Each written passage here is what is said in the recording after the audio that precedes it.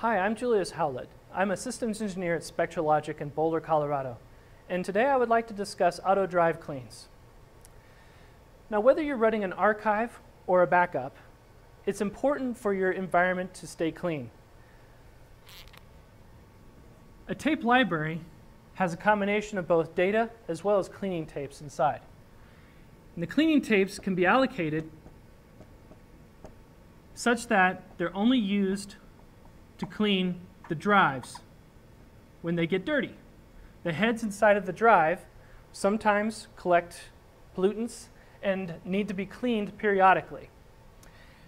How this has been addressed traditionally is that a host system that orchestrates all the backups or all the archives will issue a command to the library, to the drive rather, telling it to take one of these pre-dedicated cleaning tapes from its data storage environment and load it into the drive and clean it on a truly, literally periodic basis.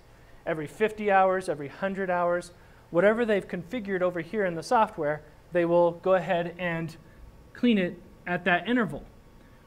The problem with this is that sometimes this interval may not be concise or very streamlined for this particular environment. What if this environment requires more cleans than, say, 100 hours?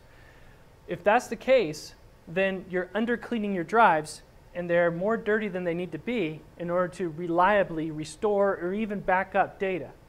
So, what if the interval is too short? What if you're cleaning it every 50 hours and say it's 100 hours is more suitable? If this is the case, then you may be over-cleaning your drives. You may think that's no big deal, but what is a cleaning tape? A cleaning tape is just like a regular tape, except the ferromagnetic ribbon inside is much more coarse than your usual data tape.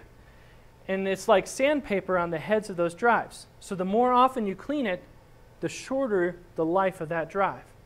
So what are you doing if you're over-cleaning? You're basically shortening the life of those drives prematurely.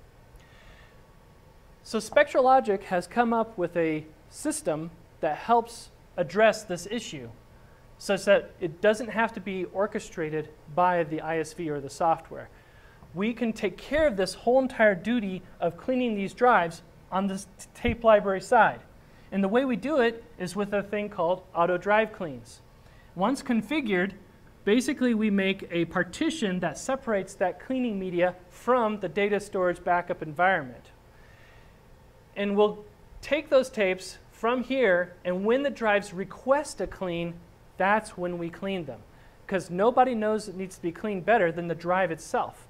So whenever a read or a write command is completed over here and a tape has been moved from the mouth of the drive back to its slot, instead of issuing a finished move back to the host, what we will do is we'll take the cleaning tape from the partition that we created, the cleaning partition, and move it into the mouth of that drive and clean that drive if it meets the two criteria.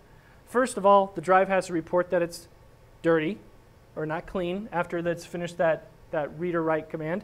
And then it has to have not been cleaned in the last 12 hours. If those two criteria are met, we'll go ahead and clean that drive.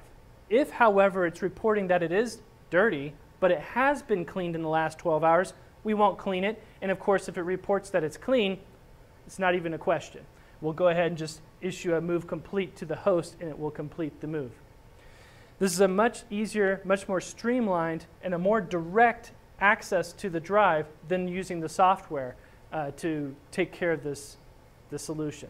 So let's go ahead and find out how we can do this at the interface, the Bluescale interface. To configure your auto drive clean partition, simply log into the Bluescale front panel as either a super user or an administrator.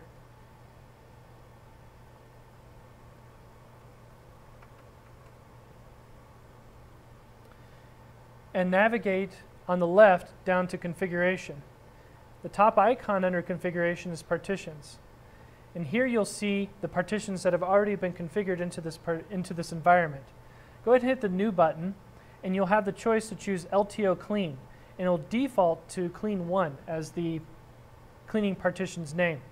The next screen shows you how many chambers you can assign to this. In this case, we'll just choose 1, which means 10 chambers. Go ahead and advance to the end and just hit save after you see the summary. And what it's doing now is it's allocating a number of chambers, in this case 1, to basically take on a special kind of TerraPack called the maintenance TerraPack. It has a special label on the front, and this is what's going to hold all the cleaning tapes that will monitor that partition. So there's our cleaning partition. Here's our data partition. And what we need to do now is to edit the data partition so that the cleaning partition is assigned to that data partition. Go ahead and hit the edit button on the data partition. Hit next until you go to the screen that prompts you for the number of storage chambers you want to put in that data partition. At the very bottom, there's this little selector for the cleaning partition. Choose your cleaning partition and hit next once again until you hit the summary at the very end. Then hit save. So now we've got the cleaning partition assigned to the data partition. However, there are no tapes inside that cleaning partition yet. We need to do that by the simple import process. You simply import tapes the same way you would if you'd imported tapes inside the regular partition. Simply go into the General tab, hit the Import/Export icon, and choose the cleaning partition. And hit Go.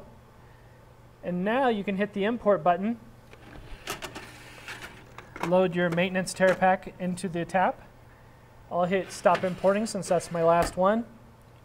And once it puts it into the chamber that's assigned to the cleaning partitions, moving forward, it will automatically and routinely monitor the drives inside that data partition. So as you can see, it's very easy to leverage SpectraLogic's auto drive cleaning partition to use maintenance TerraPacks in a combination with cleaning media to ensure that your drives have a greater longevity and that operations run more smoothly.